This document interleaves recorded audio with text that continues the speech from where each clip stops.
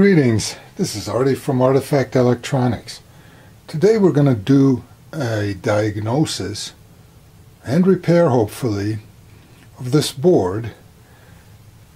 Now this is a WPC pinball driver board, and if you've watched some of my previous episodes, you've seen me fix specific problems on boards of this kind, look just like it, but this one's kind of special. I got this board and a few of its brothers from a friend of mine who repairs pinball machines for fun and profit. The emphasis on fun, actually. But he had a pile of these boards, these driver boards, in a box marked parts boards.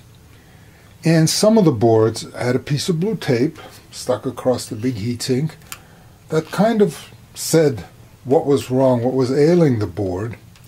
This particular one, he didn't remember what was wrong with this, and there are no markings on it.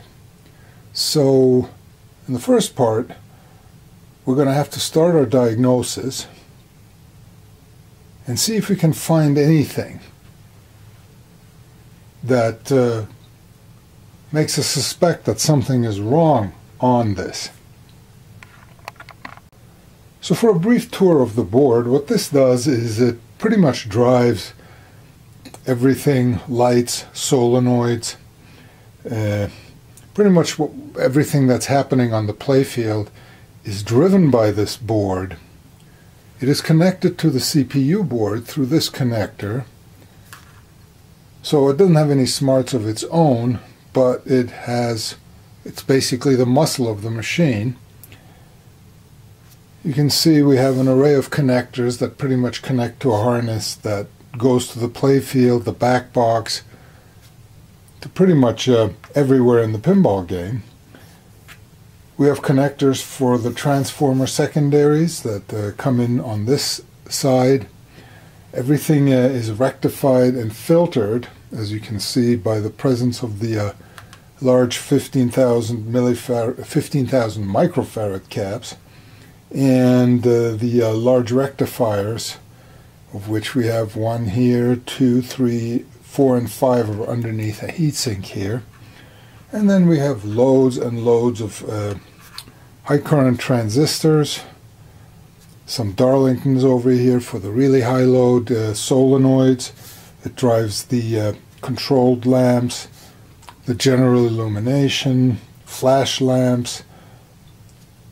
Pretty much it's a power driver board. Lots of fuses on it. So really the power generation for the machine, the DC power generation, happens on this board. And there's quite a few things that can go wrong with it. It's mostly analog circuitry, but we can see there are some digital latches over here too that basically turn on and off things, hold the state of what needs to be on and off, and then turn the transistors on or off. And that's a brief overview of what's going on here. So I think we need to start with a visual inspection of the board and see what we can find. Now this isn't going to be a ground-up repair of a machine that came into the shop and doesn't work, but rather we are going to take the bench repair approach to it. It's almost a bench repair, and you'll see later on why I say almost, but so we have a board, we suspect there's one or two things wrong with it, we don't know what, and we'll just go through all of the steps of how to determine what goes on with this before blowing up anything else with it. So one of the first things we need to do is, we saw in the previous shot and over here in detail, there are lots of fuses on here. And I think one of the clues we may get is, let's measure all these fuses and see if they're all good. And if not, make a note of which one isn't and look it up in the schematics so we can get an idea of what could have caused that fuse to go bad.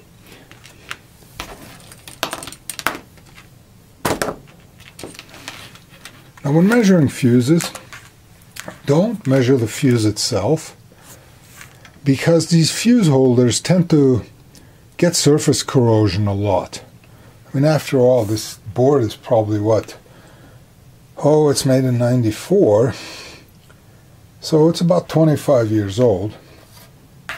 And we don't know what environment this was stored in, but I have seen cases where a fuse itself will measure good, but because of corrosion on the fuse clips, it actually is open.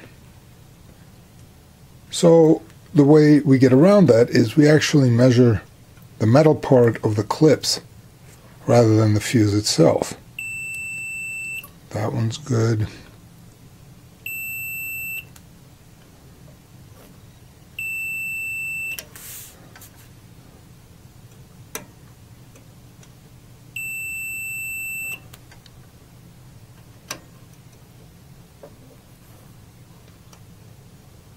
Oh, yeah, it does look kind of funny, doesn't it? I thought it was a reflection from the heatsink here, but yep. So just to make sure, we'll measure the fuse itself. And yeah, that fuse is dead. That is fuse number F109. So let's make a note of that. And then basically continue doing the same thing for the whole board. As you can see, or did see, there's plenty more fuses on here. So I'll go through all of those. Let's just do it live. I know how much you enjoy hearing the machine beep. Same way again, I'm measuring the clips themselves. Oh.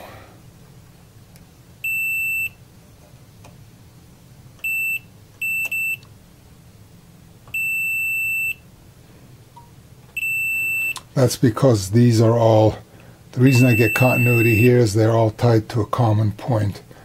The tops of them are all wired together.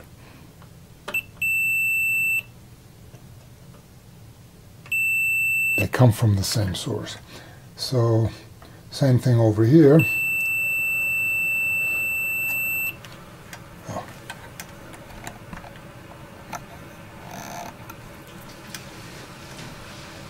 So yeah, basically this top part of this fuse block is not wired together because this is the AC input.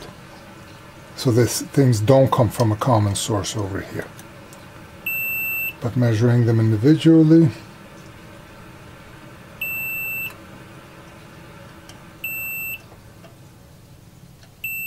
alright, so we got one bad fuse, F109. Now I just so happen to know that these fuses over here, F109, basically protects the, we have triacs over here that run the general illumination and allows us to dim the general illumination in 8 steps. And this fuse is gone, so either something on in the triac circuit shorted, or what I suspect is the last machine that this was in had a fault in this general illumination chain that this was driving, and that blew the fuse. But we shall find out. So really, so far with testing, that's the only thing we can find. And the next thing we should do is to do some visual inspection. This is the connector for the general illumination. For those of you who don't know, general illumination are chains of lights that are all tied together that are basically illuminate the playfield. The second type of illumination is controlled lights, where each bulb can be turned on and off to tell you what to do on the playfield. But these just provide illumination on the sides of the playfield for general purpose. And there's quite a few lights. And of course it uses the triacs so they can be dimmed. And when we look at this, we can see that this uses a black color connector. And what that means is that this is supposed to be a high current connector rather than the white ones here that are used for other purposes that don't pass as much current, but this guy passes a lot of current. Now of course, looking at this has been reworked. somebody has, you know, scraped stuff off here, and what I suspect happens here is these things burn up really good, even though these are the high current ones. And when you let them cook for a while, they eventually fail. They burn up the connector that's plugged into them, and you have to replace them. But because these things have cooked for such a long time, it's near impossible to get the solder out of the holes. And on top of that, the holes themselves get burnt. And pretty much the through holes, the conductivity, as you pull these things out, you're generally left over with just the hole where the pin goes in, you know, through the PCB material, and there's really no metal left here.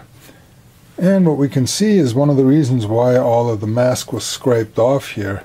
They're probably using this to test if there's continuity between the conductor and the pin itself, because usually things are so damaged underneath here that just soldering this thing in does not guarantee that you get a connection here. And to observe that a little further, we're going to look on the back of the board, but let's just continue with the top of the board for now.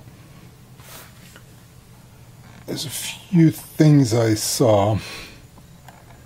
The first one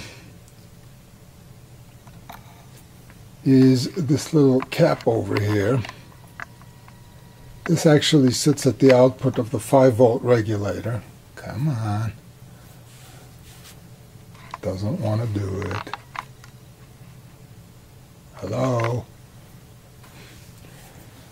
This is a 100 microfarad that sits on the output of the regulated 5 volts.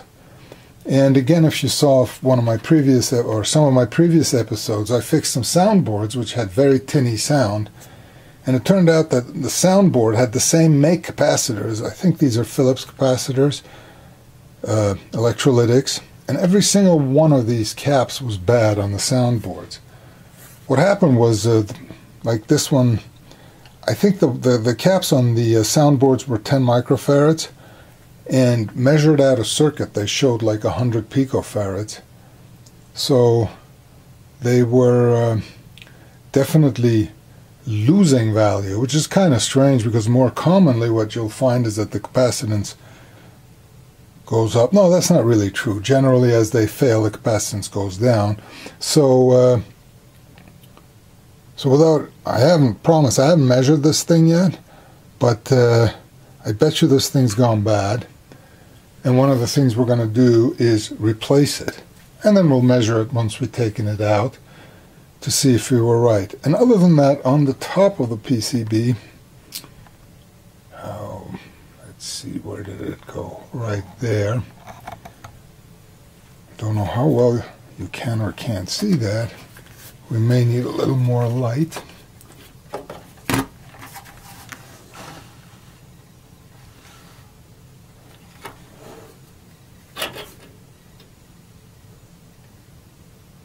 Like that. No.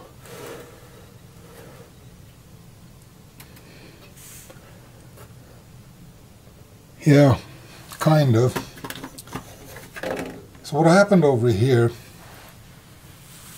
there's burn marks over here that extend all the way down here.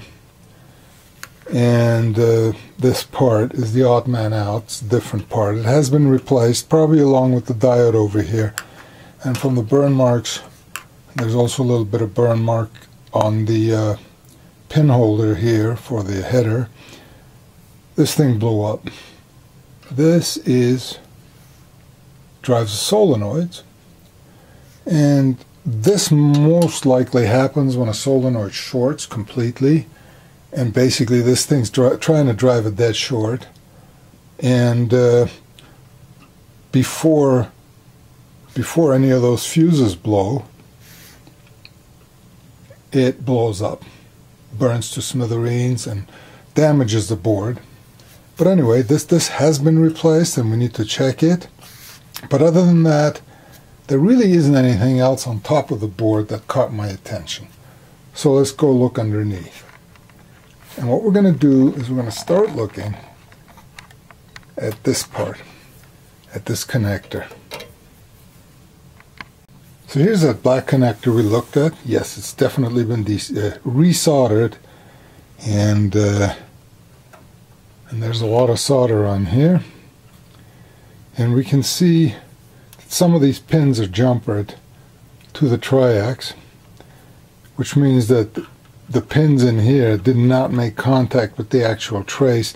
Probably the trace itself was burned up right underneath the connector, and those traces we saw on the other side where the solder mask was scraped off are actually not going far enough to make contact here. So 3 of the triax over here were jumpered. The other thing we can see, and that's kind of interesting, we can see 2 jumper wires over here that go to what looks like one of the latches. And I have to look up exactly which signals these are, but these are the latches. The latch is all wired in parallel, so there's several latches here, but the input, they have a data input that is common to all of them, and that's coming from this connector from the CPU board. And it looks like some of the traces going, actually 2 of the traces going from here to the chips got interrupted somewhere along the line, and thus were jumpered. So one thing we should also do is measure continuity between these pins and the latches, the latch array over here, and see if any others are interrupted, and fix that right now, because obviously if the data doesn't get into the latches, all sorts of strange things are going to happen.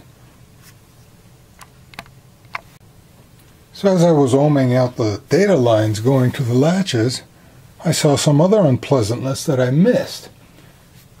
Right in the middle here, there's corrosion on all of these resistors over here.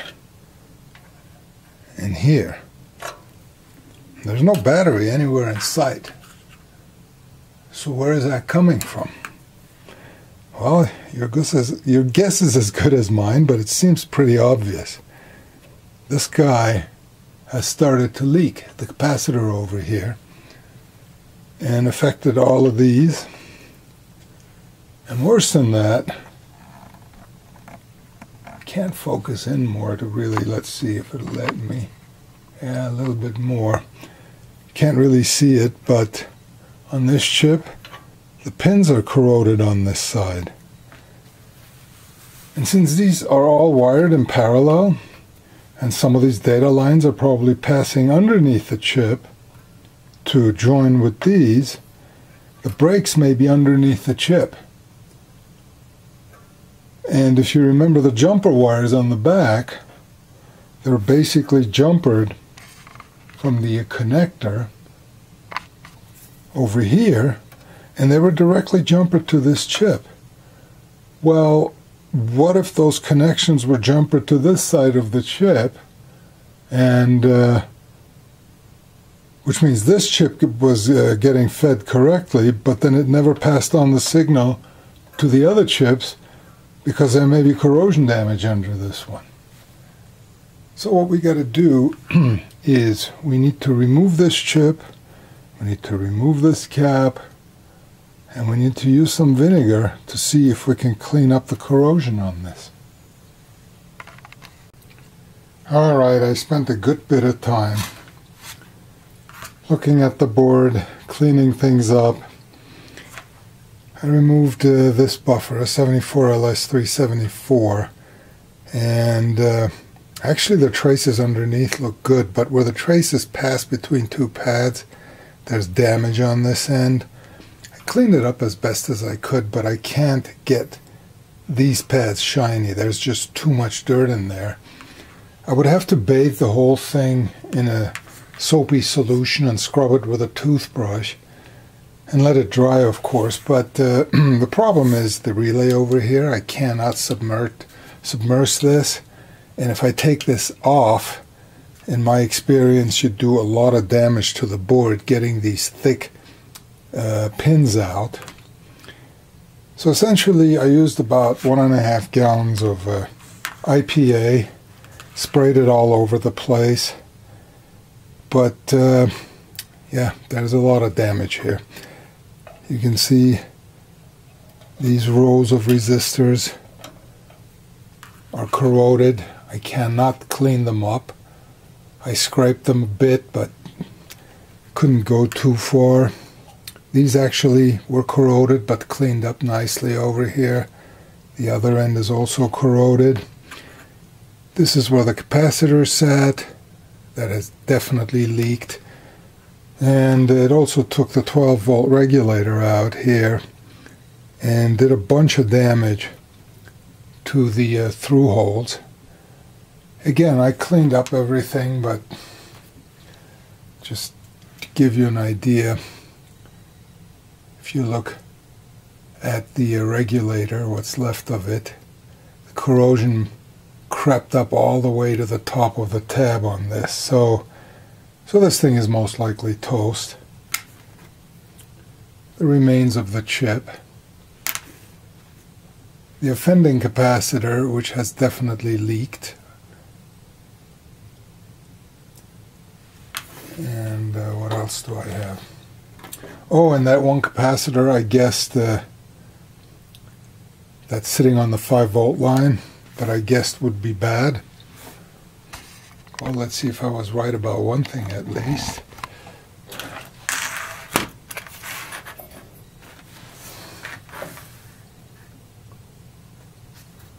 Click.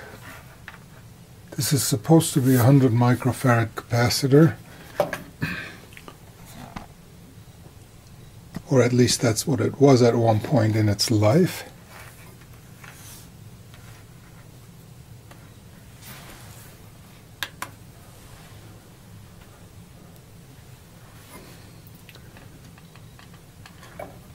And it's taking its own sweet time to tell us that.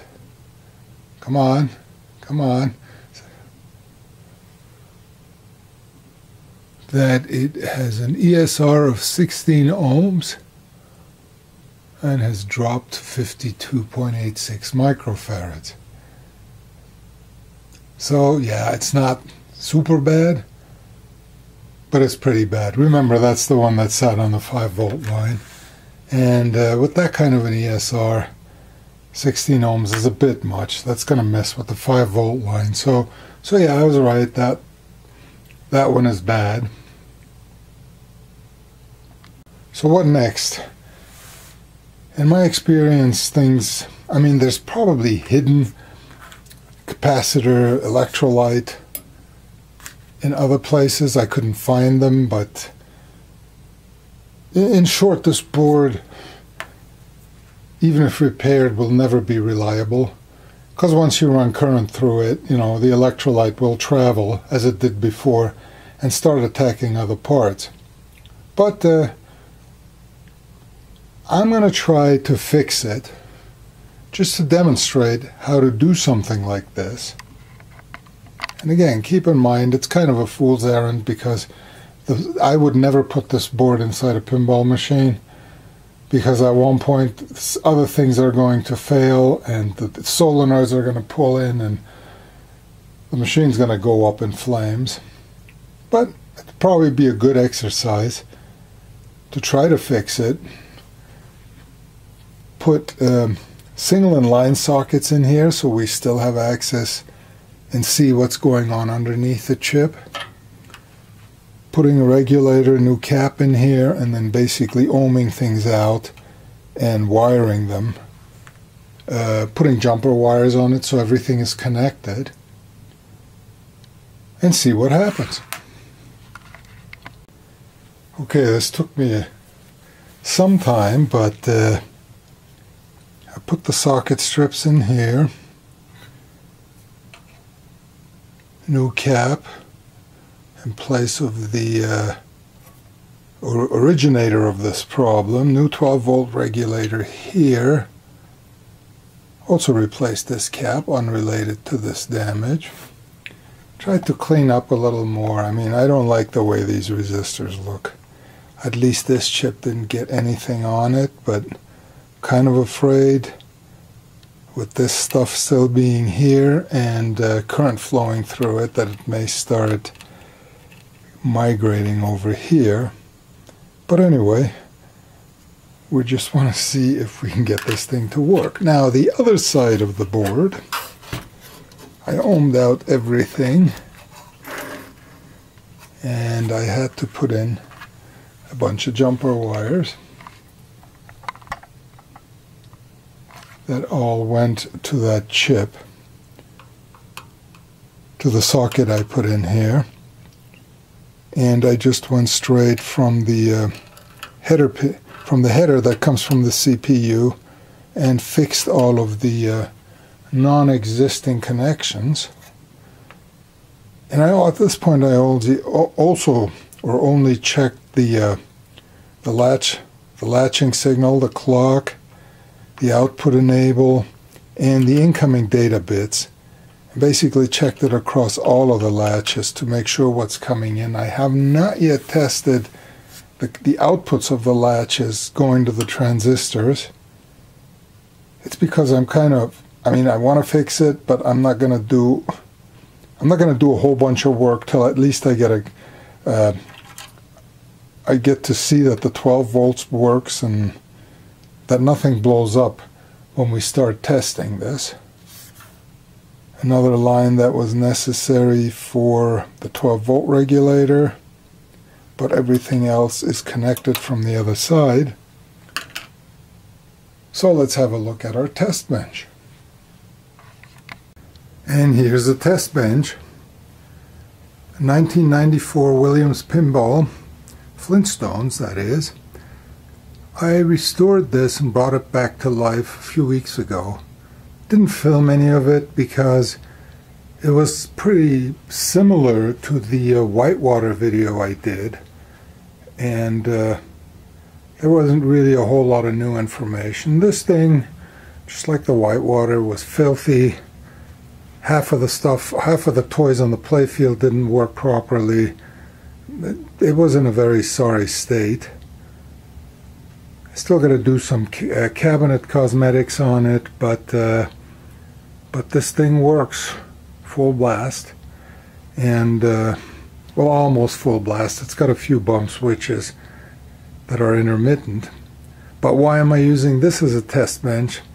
The reason for that is it's got a transformer in it that supplies all of the secondary AC voltages required by the power driver board, that the power driver board regulates to the required DC voltages. And setting that up on a bench is kind of a pain. So what I'm going to do is open this thing up, take out the existing driver board that works in it, put the repaired one in there, and then bring it up connector by connector and see if we can get this game to play. I mean, the CPU board is in it. We're eventually going to use hook up the same CPU board, since there's no smarts in the driver board, and see if the repairs I did took. So let's go ahead and open up the machine and take out the existing board. Okay, I've removed the board. The original, the working board that was in here, and I've put in a repaired board. All I've hooked it up to is one of the wires that brings in the transformer secondaries, and that should light up a few voltages and not blow any fuses, and that's what we'll measure. So here goes nothing. Now remember, all that's hooked up is the transformer secondaries. All of this stuff, everything, even the CPU board, everything is disconnected. So even if things blow up, it should be localized to the board.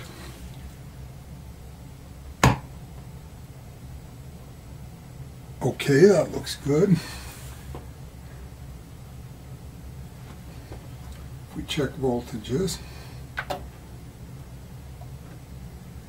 that's the 18 volt rail, 18.35. Then the 20 volt, I don't think the 20 volt's connected. And no, it isn't. The 5 volt shows 4.95. Oh, and I forgot to insert this chip, but we're not testing that yet. And right next to it is the regulated 12 volts, or the digital 12 volts, which is this regulator that we just replaced. And that gives us 11.89. 88. So far, so good. So let's go ahead and plug in the next plug that provides us with the remaining connections from the transformer secondary.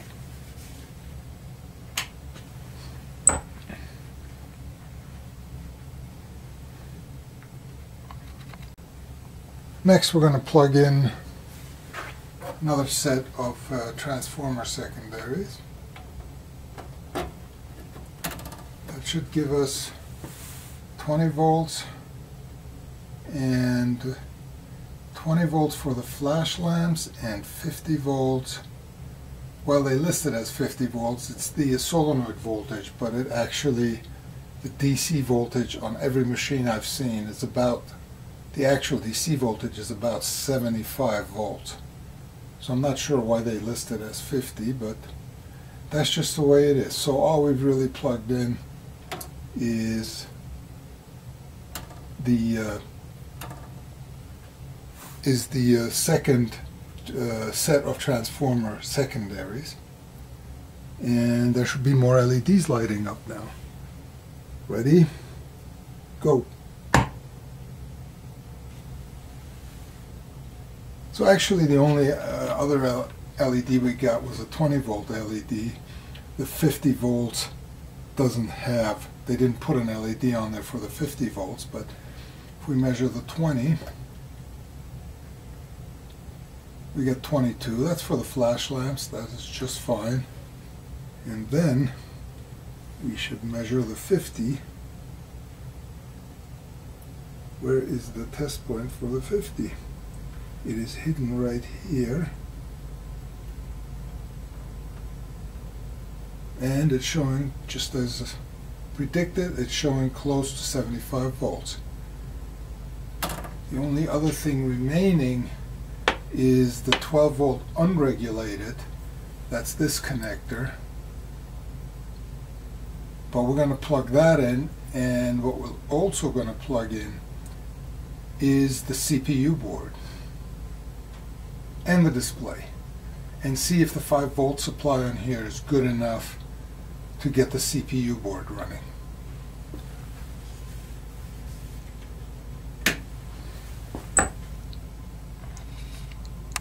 Okay, we plugged in the CPU board.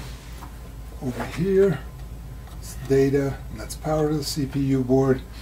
That should bring up the display, which is disconnected at this point. And it's also going to make the soundboard self-test and make a noise to inform us of the results of the self-test. So let's bring up the display panel.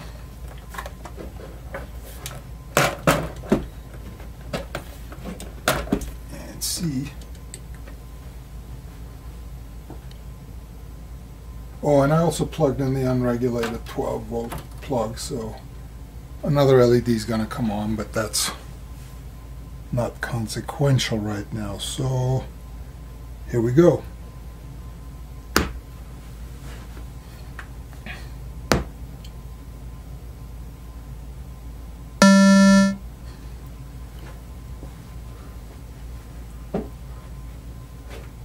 Well, that's not good.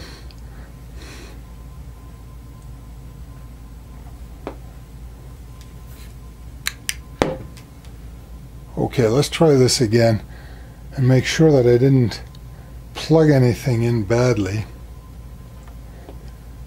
But that blinking LED you see, that's basically the CPU board saying everything's okay. Obviously not, but let me check the wire. Let me check the plugs. Okay, I looked at the schematics, and it turns out there's another 2 connectors that I guess feed a certain voltage to the display that I had to plug in. So I plugged those in, and now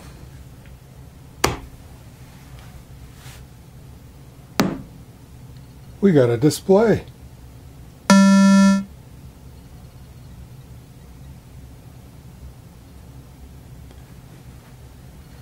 All right. It's 2 o'clock in the morning. I think I've done my job for the day. So what we'll do is we'll stop here, and I'll do a part 2 where we start testing the playfields and the playfield and lamps and solenoids and all of that good stuff next time. So thanks for watching. Please like and subscribe. Leave me a comment if you'd like, and we'll see you real soon with part 2 of the board repair. I'm really interested if you think that it was worth doing it, if you would consider it a fool's errand or not. So far it's making a liar out of me because I guess the stuff's working, but really the main issue was hooking up to the latches.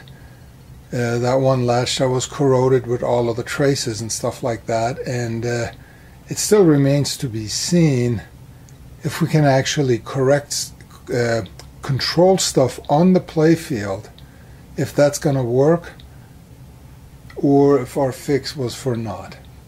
But stay tuned for the next episode. We'll see you then.